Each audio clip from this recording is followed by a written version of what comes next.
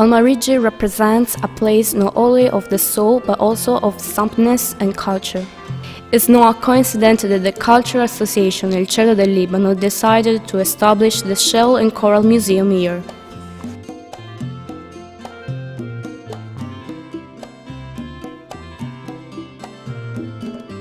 Initially, the museum hosted a temporary exhibition entitled Architecture of the Sea.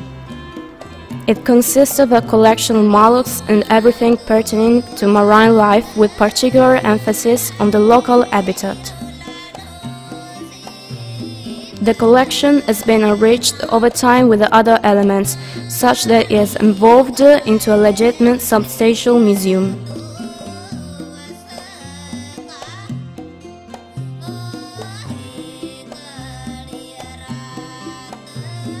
Today, the Shell and Coral Museum is considered the greatest museum of its type in the province of Lecce. One can admire corals, seashells and sponges of the widest variety imaginable, coming from local marine areas as well as from all over the world.